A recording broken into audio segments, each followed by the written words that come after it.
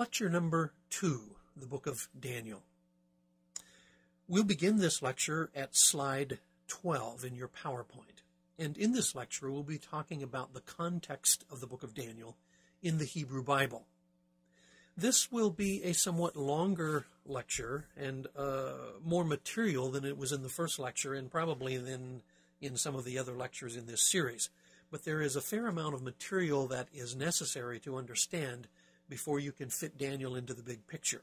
There's quite a bit of scholarly difference about different aspects of the book of Daniel, and we will try to address that, at least in a preliminary way, in this lecture. Slide 13. Daniel was deported to Babylon when Jehoiakim changed his loyalty from Egypt to Babylon. You may remember from the last lecture that Nebuchadnezzar forced Jehoiakim to change his fealty, and at that time he sent to Babylon several young noblemen from the court of Jerusalem so that they could become educated in all of the learning of the Babylonians. And in fact, these young men, after 3 years of education, would then enter the king's service, either in the diplomatic corps or possibly as counselors to the Babylonian king. But in any case, Daniel would have been one of the earliest of the people of Jerusalem to go to Babylon. You also may remember that Jeremiah preached during Jehoiakim's reign.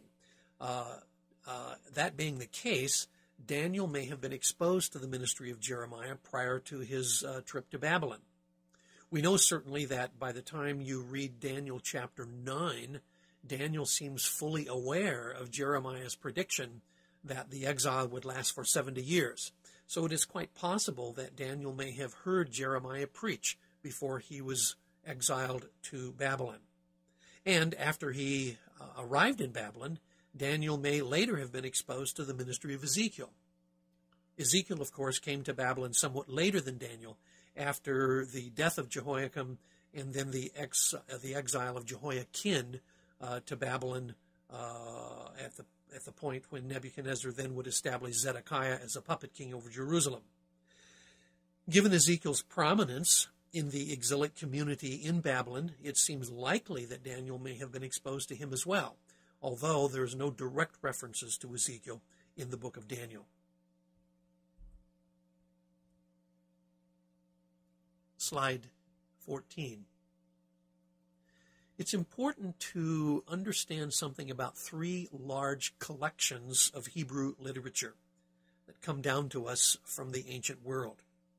The one that is most familiar to us, of course, is the Hebrew Bible.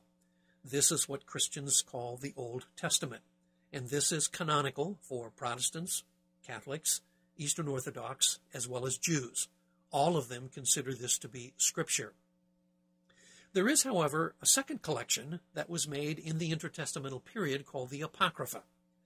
This particular collection is canonical for Roman Catholics and Eastern Orthodox, but it has not been accepted as canonical for either Protestants or Jews. However, it is important with respect to the book of Daniel because there were some sections that later were added to Daniel that appear in the Apocrypha. These are called the additions to Daniel. And so while these additions are not in the canon for Protestants, they are in the canon for Catholics and Orthodox Christians. Then there is a third collection of Jewish literature, which also was made during the intertestamental period, called the Pseudepigrapha. And this collection of material is not canonical for any of the groups we've talked about, either Protestants, Catholics, Orthodox, or Jews. However, it is important because it has a style of literature. It is a style of literature, or a genre of literature, that has very close affinities with the book of Daniel. So much so that university scholars often think that the book of Daniel is a pseudepigraphical work, similar to the other works that were collected in the intertestamental period. So we'll say a little bit more about that as we go along, but at least at this point you should realize that there are these 3 big blocks of material that come down to us from the Jewish tradition. And the book of Daniel, in one way or another, is linked to all 3 of them. Slide 15. These are the books of the Hebrew Bible in 3 sections: the Torah, the prophets and the writings, or the Nevi'im and the Ketubim, if you want the Hebrew names for that. You'll notice that Daniel in the Hebrew Bible appears near the end of the third section of the Hebrew Bible. It does not appear in the prophets of the second section. There will be some significance that will be discussed concerning this a bit later, but at present at least, you should notice that Daniel falls into the third section. You should also notice that if you count the books in the Hebrew Bible, you will see that there are 24 scrolls. These are exactly the same as the 39 books of the Old Testament that are in English and European Bibles. However, in the Hebrew Bible, these scrolls are divided somewhat differently than they are in later translations of the Bible. For instance, you'll notice Samuel and Kings. In our English Bibles, those are 1st and 2nd Samuel, 1st and 2nd Kings. So those long books have been divided into two. You'll also notice that the 12 has been divided into what we call the minor prophets. Then at the end of the third section, you'll notice that the scroll of Ezra and Nehemiah has been divided into two books, Ezra and Nehemiah, and the book of Chronicles has been divided into 1st and 2nd Chronicles. So even though there are 24 books in the Hebrew Bible, they comprise exactly the same material that are in the 39 books in the English Bible. Slide 16. Now, a further word about apocalyptic literature. This is the literature in that third large collection of Jewish traditional material called the Pseudepigrapha. Apocalyptic literature is a style of literature, and some of it has roots in the Old Testament canon. For instance, there are several sections in the book of Isaiah, two major sections in the book of Zechariah, and several chapters in the book of Daniel that are written in this same style. They are written in a style that seems to depict the end of the world. In the Apocrypha, the second of the great Jewish collections, there is also a book that is written in apocalyptic style, and this is 2nd Esdras. But most of the material that is in this style is in that third large section called the Pseudepigrapha. And here you will notice that several of them are called apocalypses, such as the Apocalypse of Abraham or the Apocalypse of Adam, the Apocalypse of Elijah. You'll also see there is one called the Apocalypse of Daniel. This is not the same as the book of Daniel in your English Bible. However, it is attributed to Daniel and does appear in the Pseudepigrapha. And there are various other books that are in this type of literature as well. In fact, in this PowerPoint slide, I have not listed all of the apocalyptic literature that appears from Jewish tradition, but these are some of the major works. Slide 17. There are primary characteristics to Jewish apocalyptic literature and then some secondary characteristics, and I want to talk just a little bit about both of them. Primary characteristics is that apocalyptic literature generally offers special disclosures of what is happening in the spiritual world or the invisible world, the world of angels, the world of demons, the world of God, the world of Satan. These special disclosures are usually given by some kind of angelic guide who allows the listener to sort of step behind the curtain and see things that are not visible in ordinary life. And so they offer special information that cannot be accessed in any other way. In apocalyptic literature, there is usually a dualism of powers in which the power of righteousness is arrayed against the power of evil. On the side of righteousness, of course, there is not only God, but there is also the angelic host, the archangels, those kinds of heavenly armies that are on the side of God. And then on the other side, there is Satan and the demons and the minions of evil. And so these two blocks of power are pitted against each other. And in stepping behind the curtain or behind the scenes of these special disclosures, the reader is able to see what is happening in the spiritual world. This type of information is also going to be apparent in some parts of the book of Daniel. In Jewish apocalyptic, there also is a dualism of ages in which there is a sharp delineation between the present age and the age to come. Rather than a gradual transition between the present age and the future age, there is a sharp cataclysm that marks the end of the present age and begins the future age. And here, this sharp cataclysm will be the intervention of God in a powerful and obvious way. Usually there is the idea of a great conflict, a great war between the powers of righteousness and the power of evil. And so this dualism of ages is the sharp end, the cataclysmic end of the present age and the beginning of a new age. Jewish apocalyptic also contains a lot of symbolism, particularly animal symbolism, sometimes plant symbolism, and especially number symbolism. Numbers in apocalyptic literature, numbers like 7 or 3 or 10 or 1,000, often carry values, symbolic values that are much beyond their mathematical values.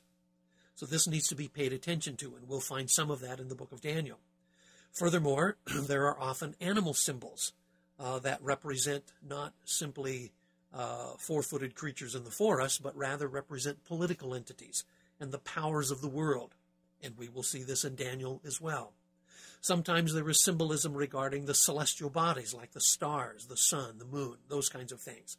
So in the book of Daniel, you're going to have some connections with this feature of apocalyptic literature. Also, there are cosmic disturbances that typically are described in apocalyptic literature, in which the stellar system begins to collapse and the sun and the moon are darkened, things like that. So this is fairly typical of apocalyptic literature. In stepping behind the curtain to see the invisible world, one will see angels and demons. One will see archangels. In fact, this is where we first meet archangels, is in the book of Daniel, and then later more extensively in Jewish apocalyptic literature. You will also see Satan and the development of Satan in this literature. Satan is actually not mentioned very often in the Old Testament. You'll only find him in the book of Job and in the book of Zechariah, and one brief mention in the Chronicles record. But once you get to Jewish apocalyptic literature, you find extensive work in the development of demonology and Satanology, as well as the development of angels. Finally, there is often in apocalyptic literature a champion or a hero that is on the side of God. This is a messianic figure, and sometimes he goes by the title, the Son of Man. That title you will find in the book of Daniel, but you will also find it in the book of 1st Enoch. And then later, of course, that title is going to be used by Jesus in the New Testament. So the messianic figure in the Jewish apocalyptic literature is a figure who is the champion of God's side and who leads the armies of God to victory over the powers of evil. There are some secondary characteristics as well, and one of them is pseudonymity. Most of the books that are in the Jewish apocalyptic corpus are books that are attached to names of ancient people, people like Enoch or Elijah or Abraham or Adam. These were not works written by these people, but were written under their names as a pseudonym. Now, sometimes university scholars will assume that the book of Daniel is the same, that it was also written under a pseudonym, and we'll say more about that later. But in any case, this is a characteristic of apocalyptic literature that you do find in the collection of the pseudepigrapha. These works often also have a marked pessimism about the present age.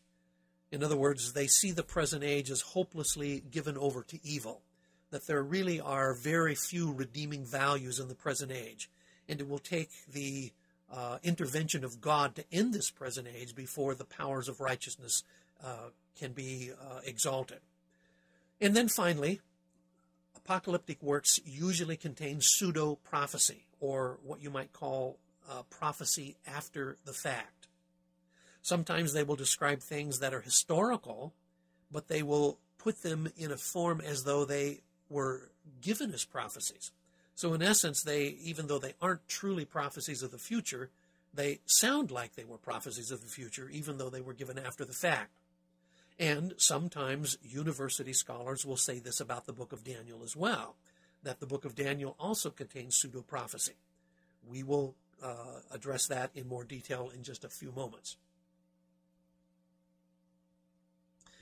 Slide 18. Now a word about biblical languages. The book of Daniel that you find in your English Bible will come to you from two ancient languages, Hebrew and Aramaic.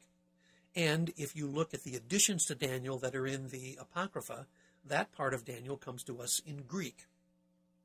Hebrew is a West Semitic language which came to a standardized form in about the 14th century BC, and most of the Old Testament is written in Hebrew, as well as about half of the book of Daniel. Aramaic uses the same alphabet as the Hebrew language, but it is in fact a distinct language, and it is the international language of diplomacy in the ancient Near East. Aramaic would have been used by the Assyrians, the Babylonians, as well as the Hebrews, but they would not have used Hebrew. And there are some parts of the book of Daniel that are written in Aramaic, particularly in the middle part of the book of Daniel. You'll also find there are some parts of the book of Ezra that are in Aramaic, and there are a handful of words and phrases in the New Testament that are in Aramaic as well. But we will be focusing upon those parts that are in the book of Daniel.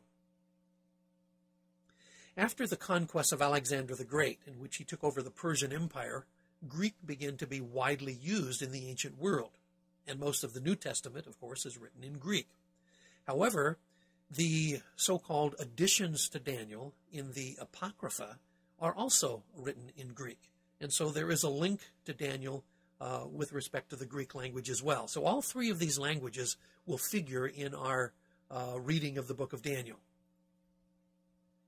More details on that, slide 19. Here are the languages as they appear in the book of Daniel. Daniel begins in Hebrew, and from the first verse through the middle of the fourth verse of the second chapter, that introductory part of the book of Daniel is in the Hebrew language. Once you get to the middle of chapter 2, verse 4, however, suddenly the language changes to Aramaic. Now, you won't notice this in English. Depending upon the version of the Bible that you read, you may find a footnote that will tell you this. But it is quite apparent in the original language. And the middle part of the book of Daniel, all the way from the middle of chapter 2, verse 4 to the end of chapter 7, will be in the language of Aramaic. Then when you begin chapter 8 of Daniel, it goes back to the language of Hebrew. As far as the apocryphal additions to Daniel, there are 4 blocks of material that are written in Greek.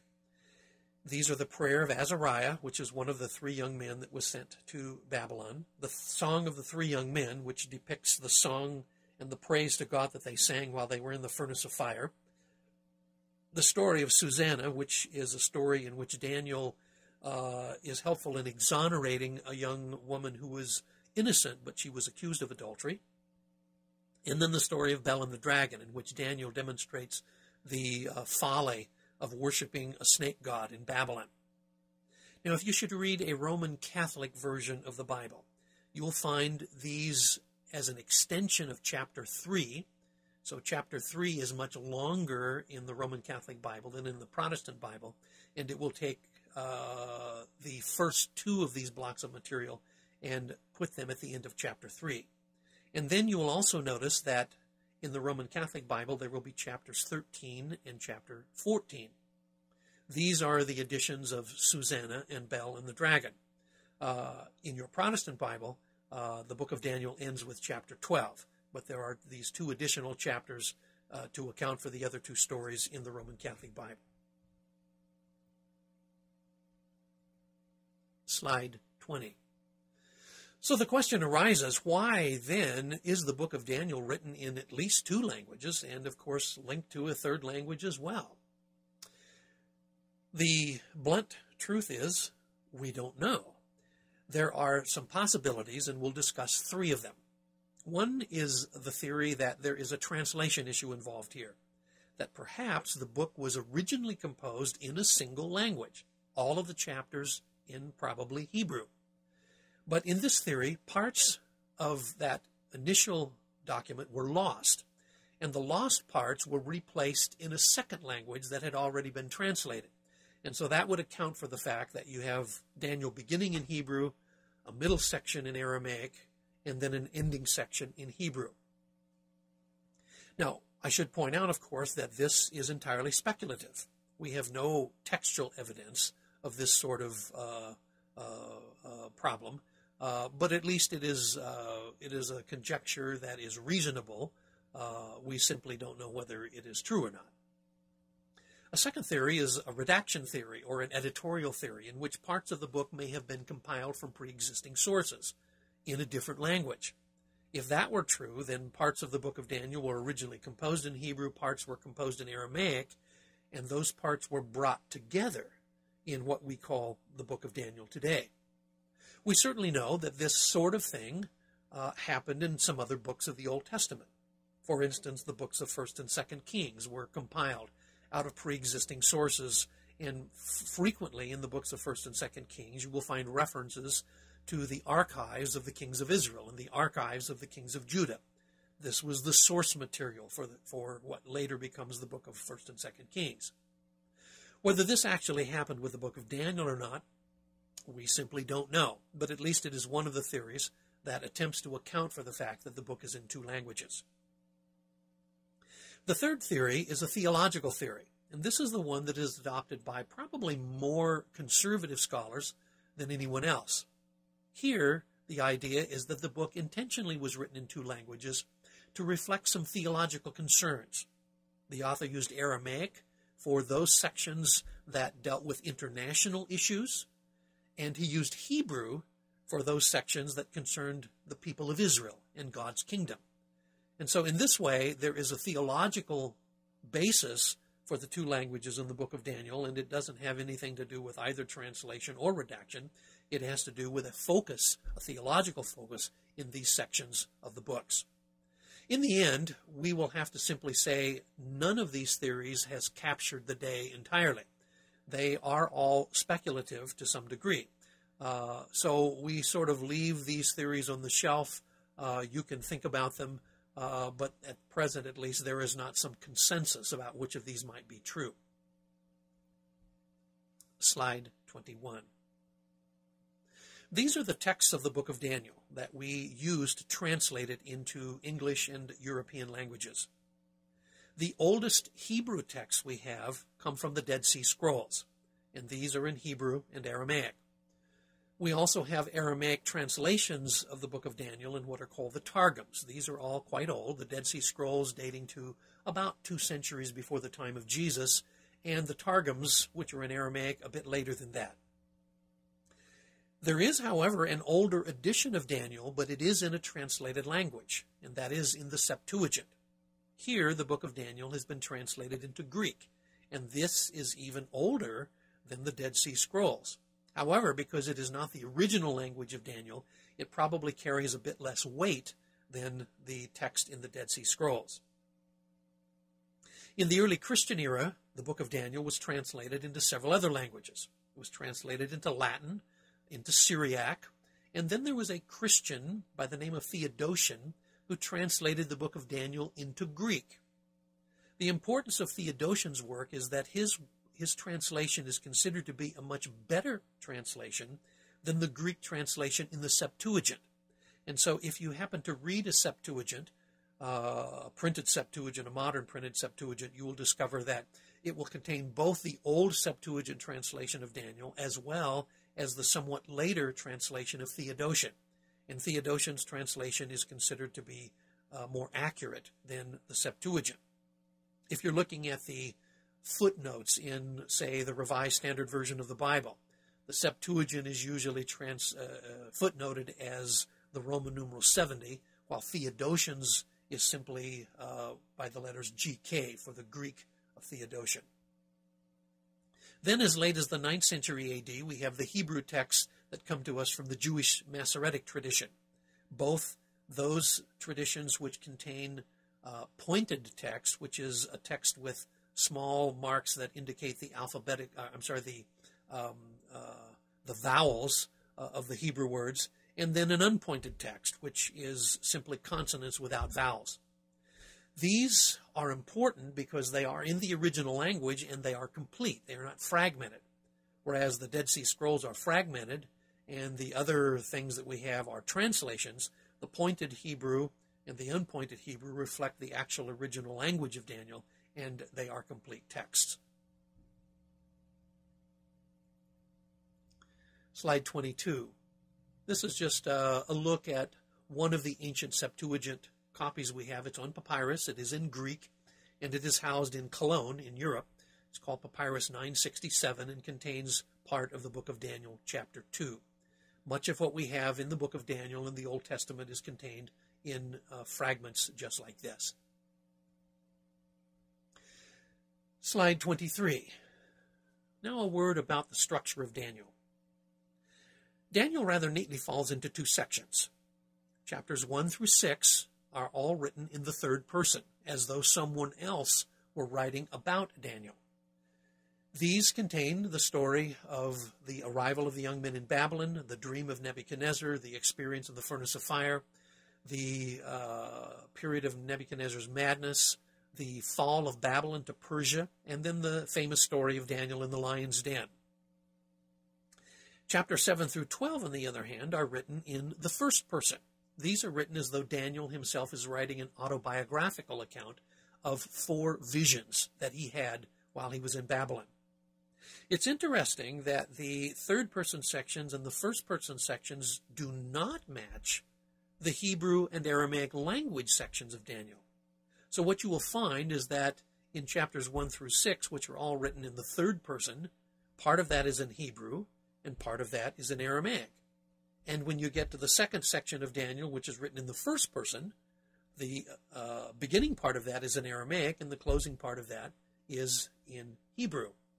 That being so, this seems to lend some weight to the idea that the book of Daniel was composed in 2 languages for perhaps theological reasons rather than the other kinds of speculative ideas we discussed earlier.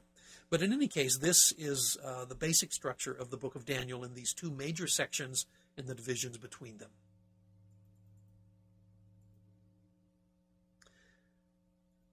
Slide 24. Now we come to really a huge issue with respect to the book of Daniel, and that is who wrote this book and when was it written. There are 2 major opinions on this. One of them largely is the opinion that will come from the universities, and you can go to any of the major universities in Europe, in England, in America, and this will be the basic position that will be taken. This position says that the book of Daniel was written in the 2nd century BC. It was not written by Daniel in the time of Babylon. It was written much later than that. And therefore, this is why the book of Daniel appears in the 3rd section of the Hebrew Bible, rather than the middle section of the Hebrew Bible. Especially this theory depends upon the visions in Daniel chapter 8 and Daniel 11 and 12, because these are the most historically detailed visions in the book, and they are copiously detailed about the history of the 2nd century. They concern, partly in the 3rd century BC, but mostly in the 2nd century BC, and they concern the kind of details that most modern historians at the university find could only have been written by someone who had already seen those events happen and knew about them intimately from history. So in this sense, then, the university scholar will say that the book of Daniel is written as prophecy after the fact, and it would include the book of Daniel as a typical pseudepigraphical work. Furthermore, there are a handful of Greek and Persian loan words in the book of Daniel. These just occur on rare occasions. For instance, the musical instruments that are described in Daniel chapter 3, in which the music plays and everyone is supposed to bow down to the image of Nebuchadnezzar. These are Greek words, for instance, and they seem a little out of place if the book of Daniel were written as early as the 6th century BC. They certainly seem at place in the 2nd century, when most of the world spoke Greek. Furthermore, the university scholar will say that the apocalyptic style of Daniel is more at home in the 2nd century, when all of the other pseudepigraphical works were being written, and it would simply include Daniel as one of those kinds of works. So in this conclusion, Daniel was written by some unknown Jew using the name Daniel and using prophecy after the fact. In particular, they identify the book of Daniel with a Jewish struggle against the Syrian Greeks in the middle of the 2nd century BC. Much more will be said about this when we get to Daniel chapter 8 and Daniel's chapter 11 and the end of the book. But for now, just keep in mind that there was a huge struggle between the Jews and a portion of Alexander's empire, and university scholars identify the book of Daniel as concerned with that particular historical period. The much more conservative approach to the book of Daniel, and in fact the one that I will take in this series of lectures, argues for a 6th century Daniel, that this book is compiled by the Daniel who it appears to be compiled by, that the first-person sections are written by Daniel in the 6th century BC, and that there is no pseudonymity in this book. If one accepts the legitimacy of predictive prophecy, that is, the idea that God actually is sovereign, knows the future as well as the past, then accurate details about a 2nd century series of events to come is not a problem. God sees those things as clearly as he sees the past. And through his prophets, he is able to predict those things in much detail. So if one can accept the miraculous nature of Scripture and the miraculous nature of prophecy itself, then the legitimacy of predictive prophecy is not called into question. In fact, the idea that Daniel appears in the 3rd section of the Hebrew Bible is not as impressive as it might sound at first, because there is another book, Zechariah, which contains apocalyptic style as well, and that is in the 2nd section of the Hebrew Bible. Probably the thing that is most significant for most conservative Christians is that Jesus himself credits the book of Daniel to Daniel the prophet. If Jesus thought it was written by Daniel the prophet, then the only way that it would not have been written by Daniel the prophet is either Jesus was ignorant of that, which most Christians would find difficult accepting, or Jesus accommodated himself to a historical situation that was not in fact the truth. So the fact that Jesus credits the book of Daniel to Daniel the prophet has been very weighty for most conservative scholars, and in fact it is very weighty for me myself. In any case, I will be discussing both of these views as we work through the book of Daniel. You may keep in mind that for my own purpose, I am in the camp that says Daniel was written in the 6th century BC. But I am very familiar with the university approach, and I will be talking about that as well. Slide 25. How one answers this question about authorship and date becomes highly significant for how you understand the meaning of the book of Daniel. There are, in fact, 3 major approaches to the book of Daniel. And in addition to these 3, there are variations of them and some minor approaches as well, which we will probably not have time to even talk about in this series of lectures. But I do want to talk about the 3 major views. And as we work our way through the chapters of Daniel, we will be referring back to these 3 views at various times. One of them is called the Maccabean view. This is the historical critical view of university scholars. In this view, the book of Daniel concerns the fall of Jerusalem, all the way back when Nebuchadnezzar burned down the temple, to the oppression of a Syrian Greek ruler by the name of Antiochus IV Epiphanes, which takes us to 167 BC. In this viewpoint, there is virtually nothing in the book of Daniel that extends beyond 167 BC. The book of Daniel is largely locked within the period, a couple of centuries, nearly at least, before the time of Jesus.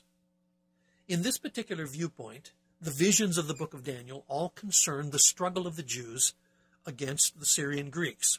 And the Jews are under the leadership of a man by the name of Judas Maccabeus, which is why it's called the Maccabean view. Judas Maccabeus is the general of the Jewish army who opposes the Syrian Greeks. And so all of the material in Daniel, all of the visions in Daniel concern that period of time in this particular interpretation of the book.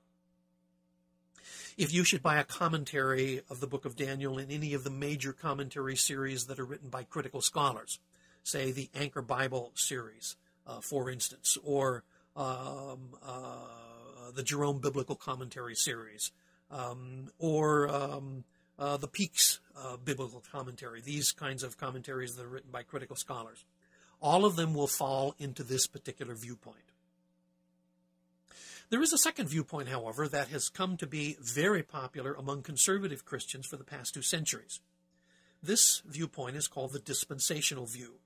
It began in England among the Plymouth Brethren back in the 1830s, but by the end of the 19th century it had moved to America, where it has become quite popular among conservative Christians in the United States. Furthermore, since Christians in the United States often send missionaries to various parts of the world, this particular view has been carried by missionaries, and so it is now known in virtually all parts of the world. This particular viewpoint says that the book of Daniel extends from the fall of Jerusalem to the millennial reign of Jesus Christ at the end of the age. That its focus, in fact, is upon the future, not the past, and its focus is upon, primarily, what will happen when the world ends. This particular viewpoint we will be talking about as well, because regardless of where you do ministry work, you will probably encounter this viewpoint, and you will find Christians who embrace this viewpoint. Then there is what is the older view, older than the dispensational view at least, and in fact older than the Maccabean view. This is the oldest view of the book of Daniel, and it is also generally held by conservative Christians. It's called the Messianic view, or the traditional view. And this extends from the fall of Jerusalem to the coming of the Messiah. But the focus here is as much on the first coming of Messiah as it is the second coming of Messiah.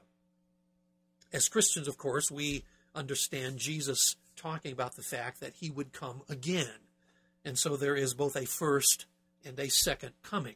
And in the Messianic view, the book of Daniel embraces both of these ideas, both the first coming and the second coming of the Messiah.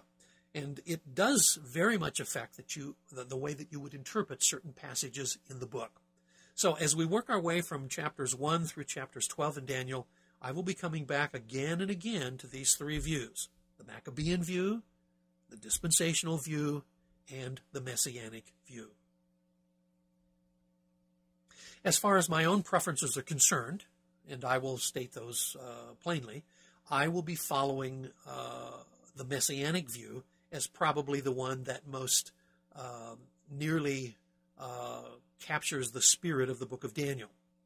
If that is true, then the purpose of the book of Daniel certainly does offer insight into God's future plans for his people, as it says on slide 26. The Jews had lost their land, they had lost their temple, they had lost their king of the line of David, and they had lost their capital. And yet the prophet said that there was a purpose that remained for them in the future, and the book of Daniel outlines that purpose. That purpose is especially concerned with the coming of the Messiah, and it moves from the captivity of Judah to eventually the triumph of the kingdom of God over the whole world. It also includes the persecution of God's people, the coming of the Messiah, the resurrection of the dead, and the last judgment. So while I will be talking about all 3 of these views as we go through the book of Daniel, and there are Christians who espouse one or the other of those views, for my own purposes at least, you can put me into the camp of the Messianic interpretation, and I will try to be fair to all of the interpretations as we go through them. This is the end of lecture